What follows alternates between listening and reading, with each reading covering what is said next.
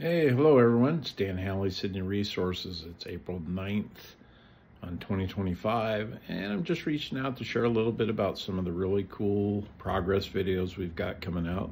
But I wanted you to understand and kind of put in context what you're seeing. So one of the videos you'll see Steve Dobson, our geologist, and he is showing you the gold button, the silver button, and a PGM button that came from the same material, same ore, same smelter. So what that comes from is we have a small amount of concentrate that we use solutions to separate, we precipitate it out, and then we're able to produce those buttons. What I want you to understand is that is small scale testing, because what I'm sure will happen is when people see that, they're going to go, well, they've got gold, where's the revenue? We have to ramp up. And a good way to think of this is if you were baking a cake and your cake recipe says it serves 5 people. Well, if you need it to serve 20 people, you're not just going to multiply it by 4. You have to figure out how the ingredients work and how they're going to make a cake, essentially. Because if you just multiply it to reach the number you intended to, you might have a cake, but it may not be much of a cake. So that's what we're doing. We're in the process of scaling this up. So I just wanted people to keep that in mind when they see this video. Okay, that's a gold button out of a supercon in the ore stockpile. That's a silver button out of the same smelt.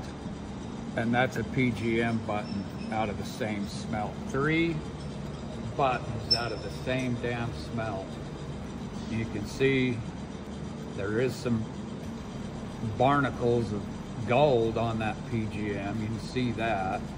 But that silver looks pretty pure and that gold looks pretty pure.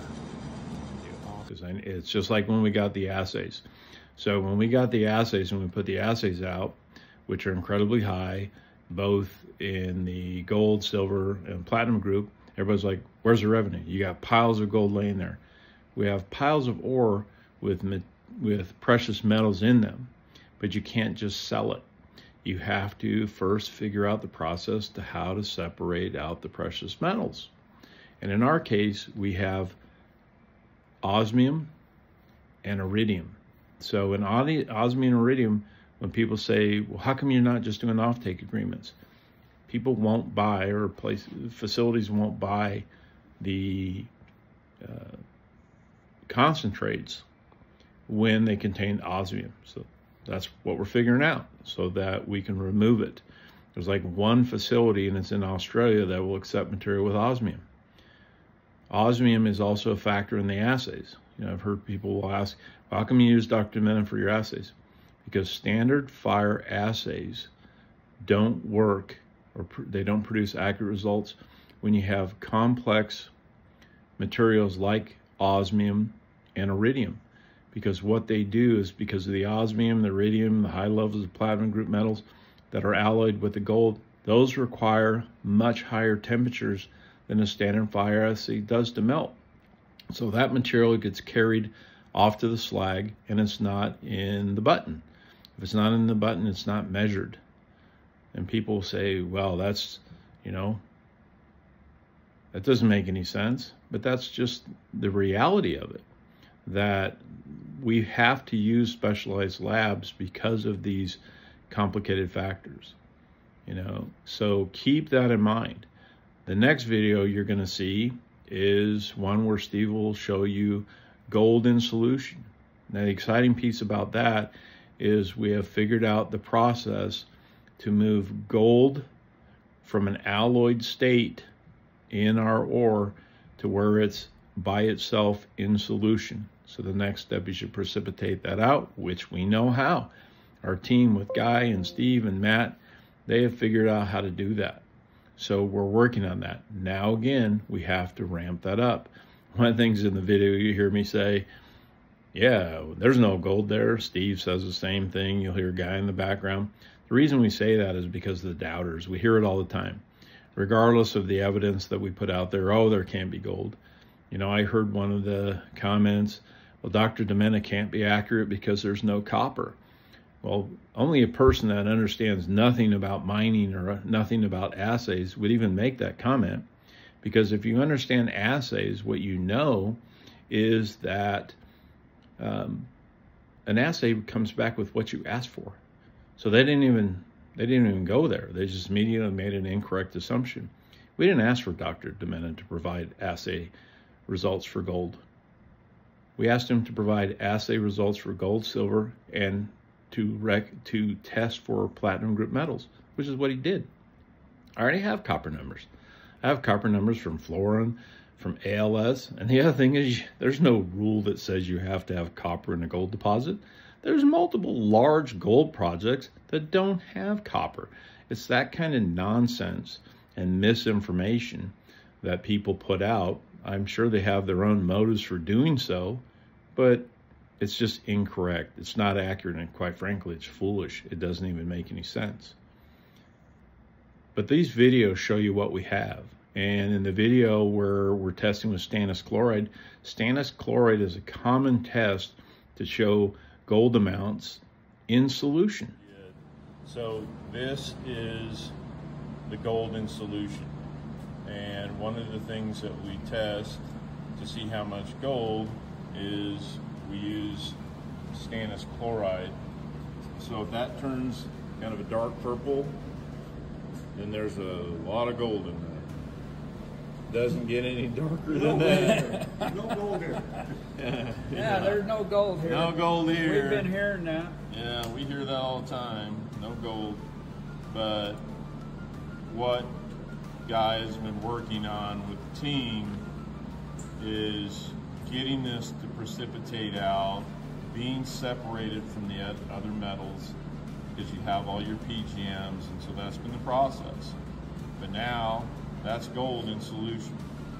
Start precipitating that out, and we scale things up once we have all the little details ironed out, but lots of progress.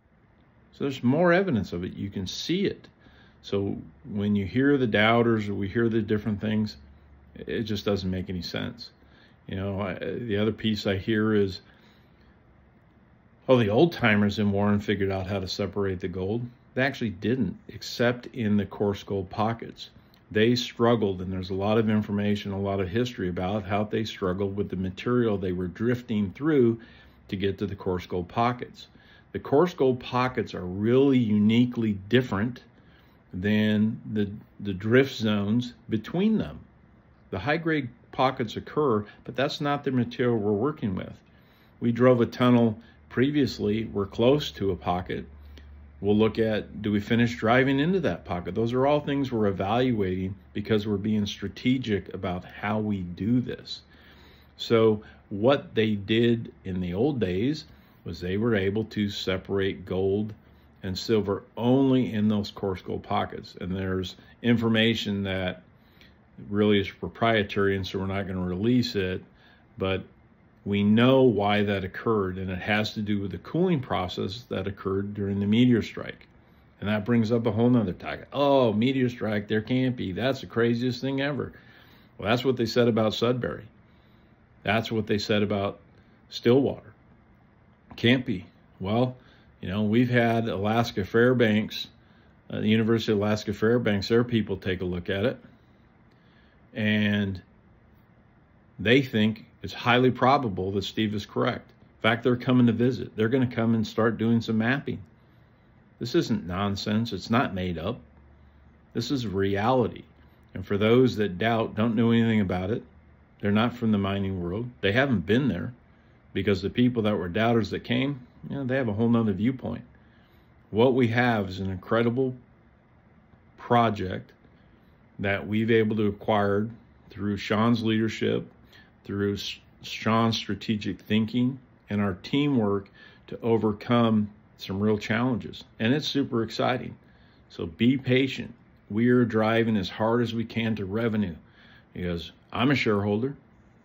I'm invested in this. Sean's a major shareholder, a major investor in this, just as our board members are. A vast majority of the capital that has been expended to get to where we're at today it comes from our board members. So we are doing things smart. We're doing things the right way, and revenue will come. We're working as hard as we can to make that a possibility. But remember, it means we have to do it the right way, and we have to do it smart.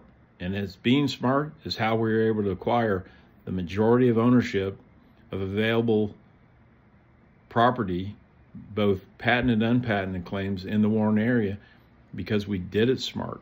People were frustrated because we weren't releasing information. Well, if we had, we probably, things would have been different in negotiations. But we were smart, and we're smart about how we're working through this. And I just wanted you to understand, when you see those videos, they're super exciting. The progress is amazing. And from a metallurgical standpoint, it's enormous, because the industry standard on metallurgy can be 2 to 10 years, depending on the complexity. But because our team has field experience, they're not just academics working in the lab, they were able to find solutions.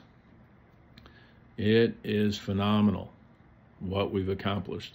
So be excited, but keep some touch of reality here as we move forward.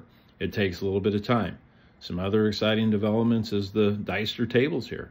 And people say, is it running yet? Deister table is going to take 1 week to 2 weeks to set up. It's a big process, and we want to do it right.